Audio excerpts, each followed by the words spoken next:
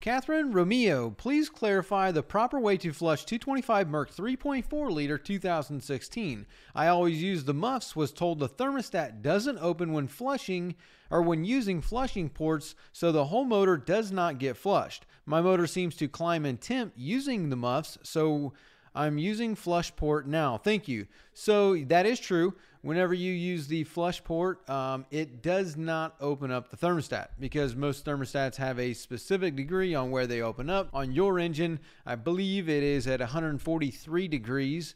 And so, yeah, unless you flush the engine immediately after you turn it off, it's not going to get to the other side of the thermostat. But that's not really as much of a problem, I guess, as a lot of people want to say.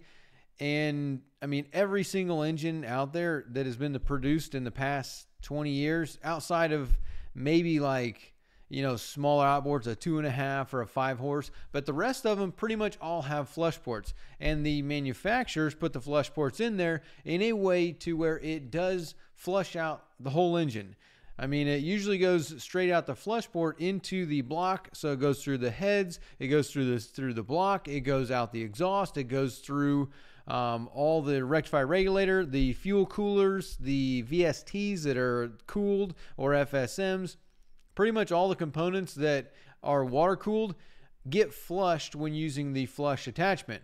And then that water also goes down through the intakes, goes down, flushes the lower unit, flushes the impeller, pretty much the entire midsection on that engine, all the water squirters that go onto the oil pan. So all that stuff gets flushed. You are correct though that the thermostat does not open. On your specific model, all that is really doing is that, I mean, a thermostat is to control the temperature of the engine, and at a specific degree, the thermostat opens up and it allows water to flow out and it just dumps it right into the exhaust. Pretty much all, of the Mercuries at least, it goes out the thermostat, straight down a hose into the adapter plate, down into the exhaust, and boom, it dumps it out the exhaust. So whenever you're talking about what is not getting flushed when using the flush attachment, you're talking about that one hose and then the little fitting that's on the bottom of the hose that then goes into the exhaust. So is it that big of a problem? Probably not. The only time you're going to see it being a problem, like take the L6 for example, the L6 at the bottom of that hose, that adapter, that little piece, that fitting, those would eventually rot out, but that would take a couple thousand hours and 15 to 20 years in order for that to rot out from not being flushed. So is it really that big of a problem? Probably not, because the only downside is that in 10-15 years, if it is a problem, you just have to change that little fitting out. So I don't think it's as big of a problem. I think using the flush attachment is the right way to flush the engine. A lot of people can get anal with it and put it on the muffs, but like you said, the engines, if you try and run the engine on just the muffs, it's all going to boil down to your water pressure. If you don't have enough water pressure, and even if you do have really good water pressure at the hose, sometimes that's not enough and the engine's going to overheat on the muffs. It's just not enough. Maybe volume of water would be the right words to use, but it's all volume and water pressure. And whenever even if you put it in a trash can, if you put it in a trash can and have it on the muffs, the whole 9 yards, you can do, put it to the flush attachment and put it in a trash can. Sometimes they will still overheat. That's just kind of what it is. So there are a lot of people out there. I know people that have Suzukis that, swear by putting it in the bucket and doing the whole 9 yards. They put, a salt away in the bucket whenever they do the flushing, and that seems to work good. So I think you can go either too far this way or too far this way, but I think that the flush attachment, the way it's designed from the manufacturers, it functions great. It does flush out the whole engine, all the components outside of the one exhaust dump coming on the other side of the thermostat. Now, every model is obviously going to be a little bit different. So yeah, it's going to come down to the engine model. And, most models, same thing as this one, where you've got it going into a hose. You got it's like an 1.5-inch hose, so it's a large hose. And then the other brands too, like Yamaha's, like the 300, same thing. It goes into a hose. Some of the mid-range models, like 150, stuff like that, on the other side of the thermostat, it dumps into basically a big cavity and then dumps it down into the exhaust.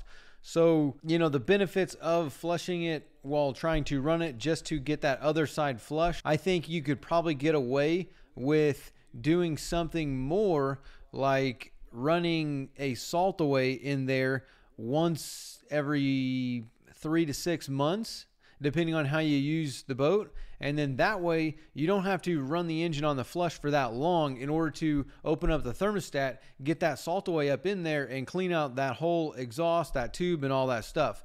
So if you want to get really, you know, precise about it and try and be as preventative as possible, then that's what I would say to do. Flush it on the flush attachment as normal, but then maybe once, twice, 3, 4 times a year, you can put it on your flush attachments, run it, but then also hook up to a salt away on that flush attachment, you know, on your muffs, but with the flush attachment, run the salt away in there. That way the thermostat will open up, that salt away will get in there, it'll clean up any kind of buildup that's going on that has built up over those few months. And then after that, you know, you only have to run it for a minute or two, and that'll be plenty of cleaning, and you won't risk overheating the engine and causing other issues with your impeller and, you know, overheating the engine. So that's what I would suggest doing as far as trying to be as anal as you possibly can when trying to flush the outboard. Use the flush attachments. Jeep loves. So I cranked up my Yamaha 150, backed it up, and tied it to the dock. As I was walking back, someone spotted water wasn't coming out the telltale. Was idling fine, so I shut off the engine. Went to replace my bow rollers on the trailer, original purpose of going out, and returned to a no start. It didn't feel warm, but worried I blew the head gasket. Any ideas? Going to try this first, then I guess a compression test.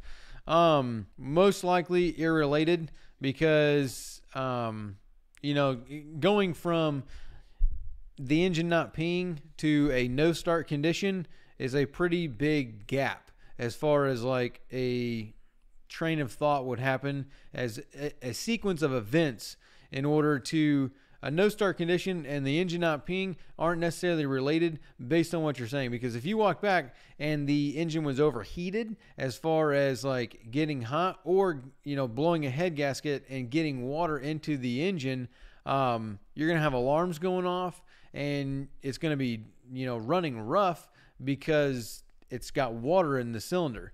So I would hope that those two are not related, because if you were able to get on the boat and not have any alarms or anything going off and then be able to just shut the boat off, it just wasn't peeing, that means that it wasn't getting too hot, because otherwise you'd have an overheat.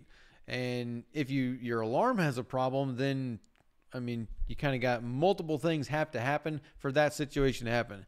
More than likely you turn it off and you've got an electrical problem, being the relay, the starter, power getting to the engine. Something like that is more than likely going to be the issue, where it's just happened to be coincidental that something failed at that point in time. I would also say that make sure that nothing wrong with lanyard, the in gear. Also, does it click? You know, when you hit the key, does the starter go up and like try and spin the flywheel? Does it spin over? You know, that's going to be where I'm more looking at, as an actual no start condition, not necessarily a head gasket, water into the cylinders and locking the engine up, and now it won't start because you had, you know, a water problem, overheat from not peeing. Hate to see that happen, but can't say it's impossible, but unlikely. Matthew Weimer is full throttle bad for trolling motors. Curious, as a kayak angler, I have gone upriver for an hour before. Just had a problem with brushes. I don't know if it's related. Still in the shop getting fixed.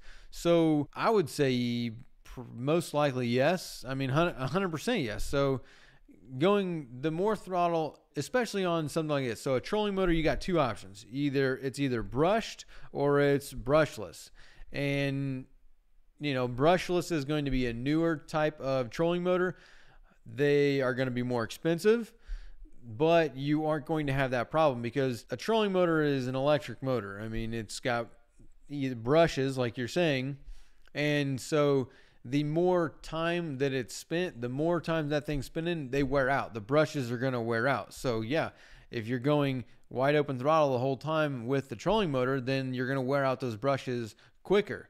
Now, obviously with everybody coming out, you know, Power Pole and Minn Kota and all these other brands have brushless trolling motors now, especially Torqeedos, like these other things that are electric, but they're brushless. They're most likely going to outlast the brushed because they don't have brushes to wear out.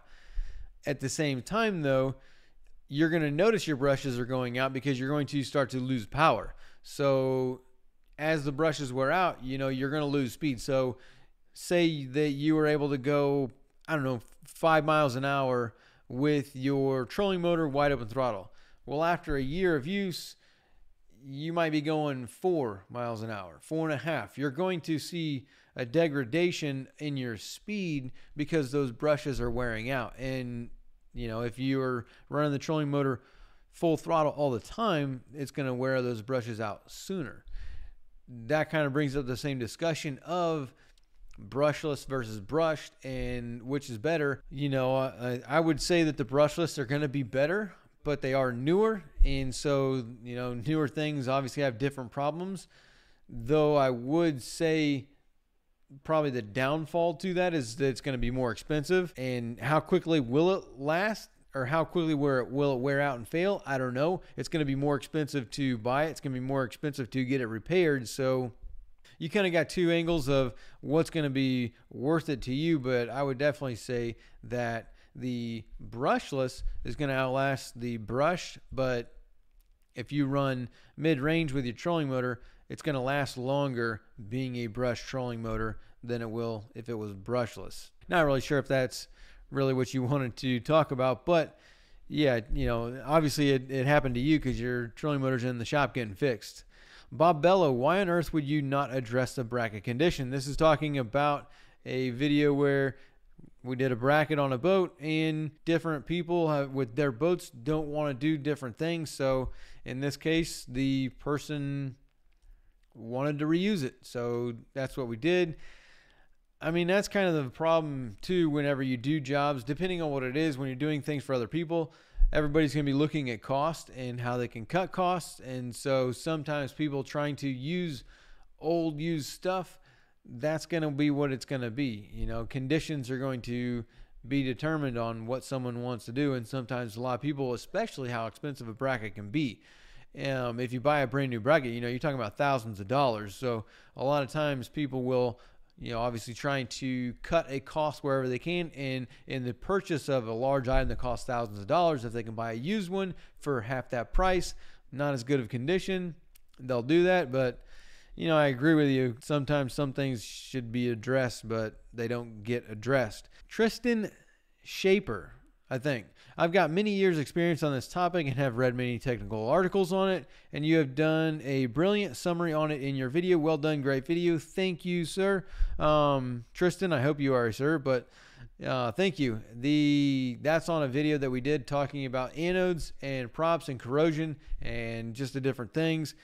It's a very broad topic. It's hard to try and come with such a large topic and mash it down into something that's consumable, and obviously also using language that people use regular, because there's tons of technical data and different ways to say things. But one of the obstacles, or one of the tasks that we have, especially when making content, is being able to teach someone something in a way using language that they're going to understand, and that way people can understand something. Then if you just use all the technical data that you have available and use all these big words that confuse people, and then people can't, you know, keep up with what's going on, so they don't really learn anything. So trying to provide as much value as possible, that's what we did with that video, trying to summarize it. I mean, it is a pretty cool topic. A lot of people don't realize the different processes of hydrolysis and stuff like that, where, I mean, you can literally take, you know, in that video we took a quarter and a penny. You hook your penny up to the negative side of a battery, take the quarter, hook it up to the positive, put that thing in water, and after a half hour, that quarter is going to look like a penny. All the metal is going to go from one side to the other side, or the one metal to the other metal, And then also just the difference in like a bonding circuit. The bonding circuit in a boat is super important, and a lot of people, they see the green wires and the black wires hooked together somewhere in the boat, and then now all of a sudden they use the bonding circuit as the grounding circuit. And especially when you're talking about things like sensors, stuff like that, like when you start combining all your different, components onto a bonding circuit, you're actually creating different scenarios for this type of electrolytic issue to happen.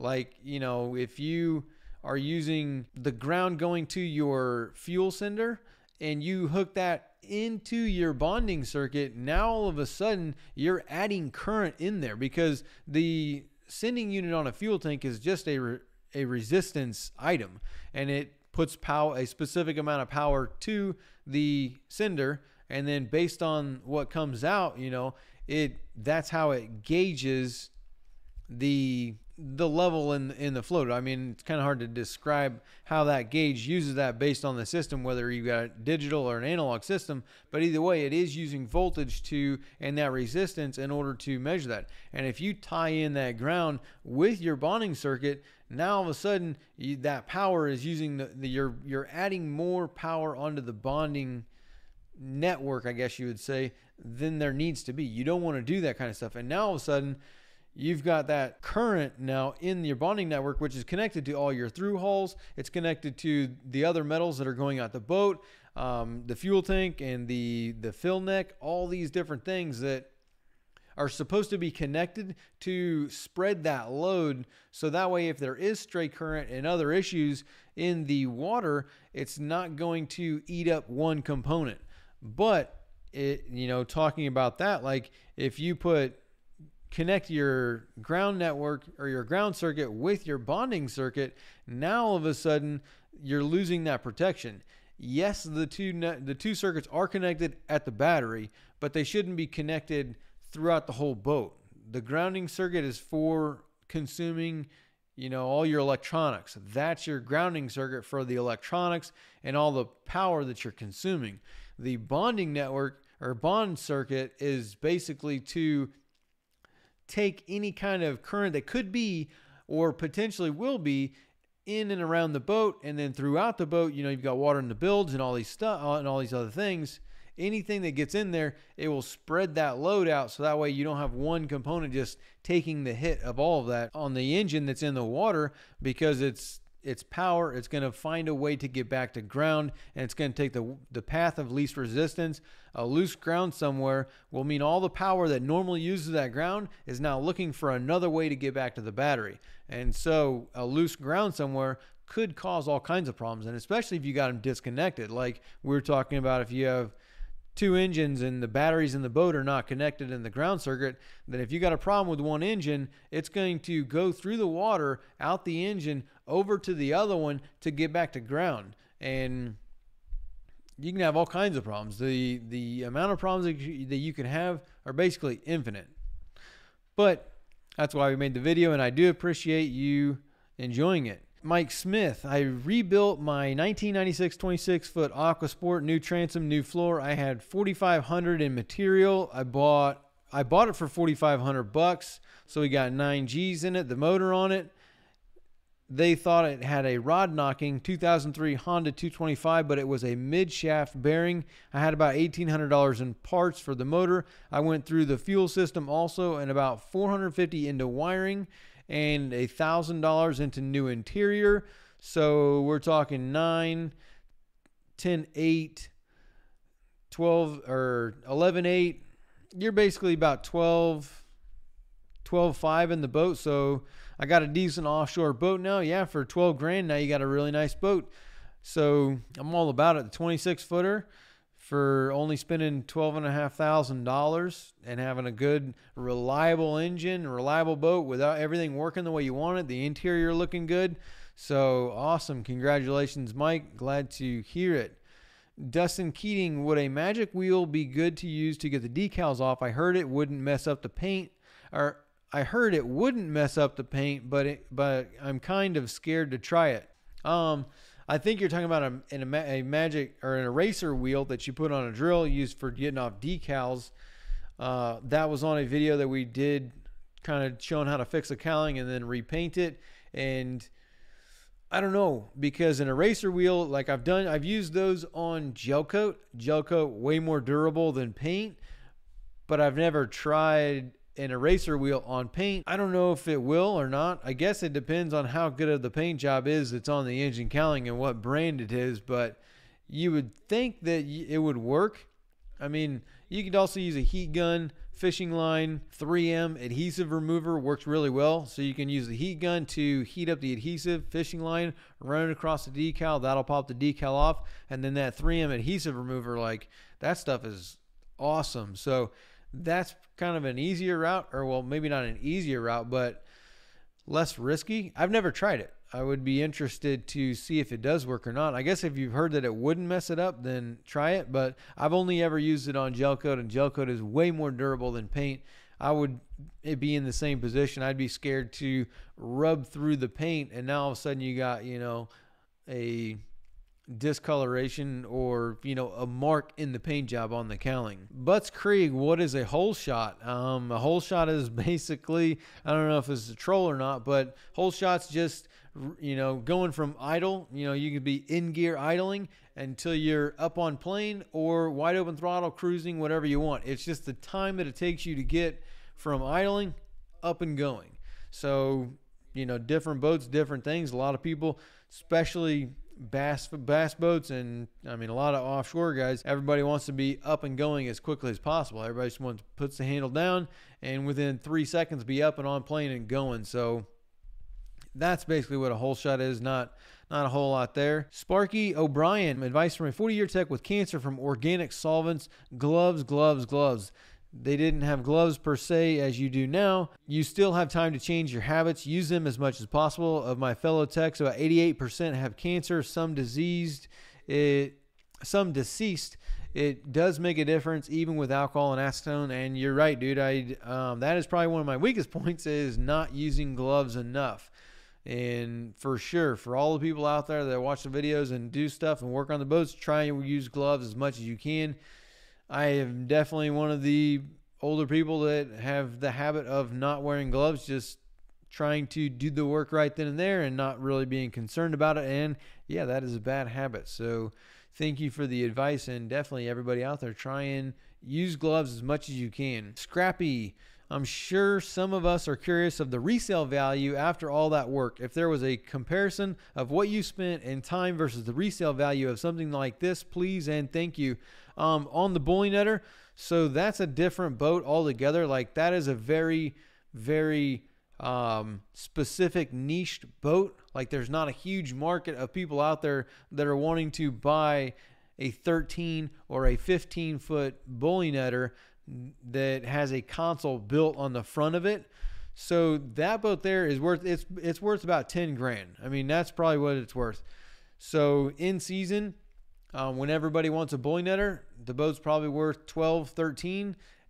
Off season, it's worth 10,000. So that's not really a good example though, as far as time spent, money spent, and the resale value of a boat that we do. I am getting better of tracking time, cost, materials, and everything, and listing all that stuff out. So on our future projects, we are going to be doing a lot better on, you know, being able to have this price breakdown of everything, you know, exactly how much time was spent, exactly how much money was spent, and exactly what materials were used and put into the boat. So that way there will be an overall comprehensive video detailing all of this stuff, and then showing, you know, here's the value. So if we do a boat and, you know, let's say we got 8 grand in it and the boat is worth 20, that way you'll be able to see the whole package, and then, you know, hopefully encourage a lot of people out there to do more of the restoration projects and be able to pick up these boats for a lot cheaper. Just like Mike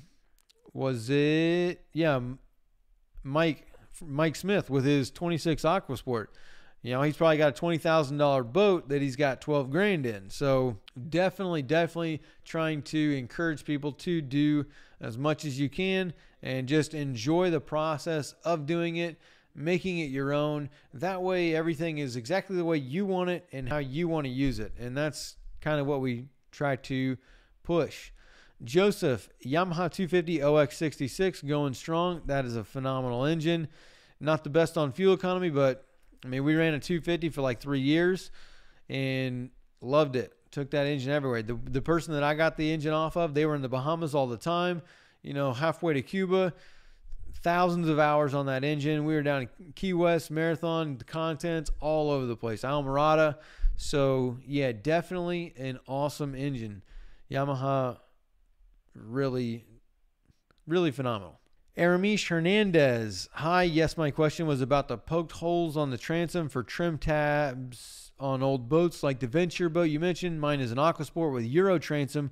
What a difference have you experienced after through hull installed? So this is an older video talking about boats that you put brackets on them, have porpoising issues, or repowers. So there's a lot of boats out there that are older that get repowered, like we did that 99 Venture, and that 34 Venture originally came with, I want to say OX66s. Yeah, it was twin 250 OX66s, and way different weight ratio for those engines compared to the 350 Verados that it has on there now. So as soon as those Verados, that heavier engine, got put on there, same thing for a lot of these boats that get repowered. Back in the 90s, boats were engineered based on the weight of a two-stroke. They weren't built for, you know, the buoyancy factor of the heavier engines in the back. So when you repower these boats, you know, if this is your boat and you put a lot of weight in the back, it's meant for a two-stroke, so it's going to sit like this. When you put the four-stroke on there,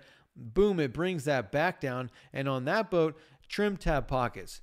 So in where the trim tabs are, there are pockets there that the trim tabs sit up in, and then they go up and down outside of the pocket. So whenever you put that weight on there, it put the back of the boat down in the water, and now all of a sudden you had a pocket of air sucking the back of the boat down to the water. And same thing for, it looks like for this guy's Aquasport, is those pockets when you do the repower, that puts the back of the boat down in the water, and now you've got an air pocket. Now, whenever you try and get on plane, the back of the boat won't break free. So now the bow is sticking up in the water and you're just plowing through the water and you have a real tough time getting on plane. For that, before we put these, you know, the fix that I'm going to say in just a minute, before we put the fix in there, you would have to jack the steering wheel either one way or the other and try and break it free. And finally, whenever you were able to, you know, jack a turn into it or jerk the steering wheel, it would pop that back corner of the boat up, which would let air up in there, which would release the back of the boat from the water, and then boom, you'd be on plane and going. And so what we did was, in those pockets, we put in through holes and then hoses that went up to the sides and then out the gunnels of the boat. So now they were vented into those pockets. So when you got up on plane, it was able to get air down into that pocket and it would not suck the back of the boat down. And that was just one of the things that we found. There's a lot of boats out there that are like that, you know, older contenders and stuff like that do have these pockets, and, you know, people trying to put, you know, bigger engines on there. Now, I mean, if you're going with Mercury's, obviously the weight difference is not really as much of an issue. I mean, that was their whole goal with the V6, V8, was to be able to replace all the two-strokes that are out there, where all these boats have these lightweight two-strokes, and now they won't go to a four-stroke because of the weight factor. Well, that was the whole idea with that boat, and getting the weight down on that engine. So still a really good topic nonetheless. So yeah, that's what we did. Love that topic. And yeah, now that's something that is interesting to do. So if you got that problem, there's one of your fixes. Lenny Albrecht, love your videos, first of all, thank you. But I was wondering if you guys would do a fuel tank replacement when you have to cut open the floor and then replace it back with the part you cut out as a hatch. 100%, that's the way you do it. So he's talking about a boat that's got the fuel tank down in the deck, and it's a solid deck. There's no access to it. The only access is probably a pie hole that gets you to the fuel sender, which, depending on the boat, might be in the console, might not be in the console, but that's probably the only access that you have in there, and that's what you do. A lot of it is going to depend on the finish of the deck. If you've got a molded floor, so you've got non-skid that's molded, that's going to be the biggest pain. But a lot of times, a lot of these boats that have them closed off are just a solid deck that have just been gel coated and non-skidded. So you pretty much just have to find the measurements out for that. You know, go in for where you get to the you get to the fuel tank, to the fuel sender, measure over to the gunnels, measure over to the bulkheads in the front and the back, get your measurements, and then cut that thing out. And then, a lot of times you want to go over with your measurement. It's definitely difficult. I'm not an expert at it by no means, but I do know a fiberglass guy that cuts them out perfect every time almost. And he cuts it over just enough to where it sits back down on the stringers and the bulkheads. But yeah, you reuse that same piece, and when you redo it, you basically just have to refinish the whole deck of the boat. That way it's all uniform, because they are going to have to patch the cuts where that piece was in. But yeah, as long as your deck is solid, then you'll reuse that same piece, and then it's a flat surface, so it's a lot easier to blend in and then re-glass that deck in to where you can barely, you really can't even tell. And especially if you get somebody that's good with matching colors, then when you redo the whole deck, you can barely tell that it was done, depending on who does it. But yeah, that's what you do. You cut it out, reuse that whole piece, and go for it. Steve Jones, Perez, question: does that tray-like pan where the block transitions into the middle and lower unit drain out? This is talking about washing the outboard and, cleaning it out, being able to put water on there and actually wash the actual engine. And yeah, there's drains in the adapter plate, just little holes that drain out. So yeah, all the water is going to drain out. Pretty much every single outboard has them inside the cowling somewhere, because if there is any water that ever gets in there, it needs to have a way to get out. And so yeah, they pretty much all have drains down in the bottom of them. Thomas Shue: I need a simple hydraulic setup for a cheap bass John boat project. Trying to do center console Tennessee bass boat. I prefer the old stuff versus the new. Any ideas on a good solid system? Well, I mean, if you're going simple and you're going cheap, if you're trying to stay cheap, then Baystar is probably gonna be your best, and especially on a John boat. So you're gonna have a smaller outboard. You're not gonna need a heavy duty hydraulic system. I think the Baystar is like $430 is what you can get that for, and that's going to have your helm, the hoses, and the steering cylinder. It's only going to work for engines less than 150, but if you're doing a John boat, you're probably going to have a small 40, 50, 60, I mean, maybe even smaller on there. So definitely going with something like that. Or you can piece and part together a used system, but I mean, for $400, you can get an all brand new system. I'd probably go that route. Again, it's going to depend on what engine you're going to put on the boat, but a couple $100 for a hydraulic system, it's not bad. And it's really, I mean, I've used them before on multiple boats, and I haven't seen any problems. It's just kind of cheaper. Janice Babin: I wish for someone to name one engine you can run wide open as often as you can and shown normal life expectancy. I mean, there's, just read the comments. There's tons of people in there that are saying that they run their engines wide open throttle all the time. I mean, I've seen barge pushers that have like F-150s on them that they run wide open throttle all the time because they're pushing this barge. And I've seen them with 6,000 hours on them. So probably not a discussion to get into. AC Products USA: always love hearing your take on stuff. I grew up around two strokes, so was very partial to them. Currently have twin Evinrude Ficht 150s, and I honestly love them. As finicky as they can be, when I started following you, I was able to really get these things singing. As soon as I brought it home and knew there were running issues, I bought the program to load on my PC and plug in to talk to the engines. Tore into the entire fuel system, replacing hoses, clamps, filters, plugs, and some sensors that I was able to see had been an issue in ECM the history. I am willing to bet you have saved me tons of headaches on the water with your maintenance tips and the one video where you point out how fuel is a problem a high percentage of the time. Thanks. Well, thank you, sir. And also, that's awesome. I mean, I've always said the Evinrude Johnson was always a 50-50 brand, where there's going to be 50% of the people absolutely hate them and they've had nothing but bad experiences, and then the other 50% absolutely love them and they have had no issues with them. I mean, I've said it multiple times where we had an Evinrude Ocean Pro 220, it was a 250. Ran that thing everywhere for like 3 years, like 3-4 times a week we were running that engine, and that thing start up every time. Obviously, you had to choke it, open the throttle up, let it smoke everything out. We over oiled it. I didn't mind, changing my plugs out every 50, 60, 70 hours. I mean, it's $10 in spark plugs, but whenever you're over oiling, kind of what it is, but that thing ran it kept running. It was super reliable. So I would rather change out plugs and have it twice as reliable than trying to get it just right and then running on the lean side. But congratulations. I'm glad to hear that you got the fix running nice. Good job on buying the PC program. I wouldn't mind knowing what program that was and which one that you got that lets you do everything, because I'm sure there's a lot of people out there would like to know that. And yeah, they are finicky, but once you get them running, they are really, really good. So Greg Feldman, keep a wooden plug tied to your through hulls and you won't be looking for them in your time of need. That is really good advice. I do like that. Thank you for that comment. That is really good advice. Yeah, if you keep plugs on your boat for your through hull, stuff like that. So like say you've got an 1.5 inch through hull.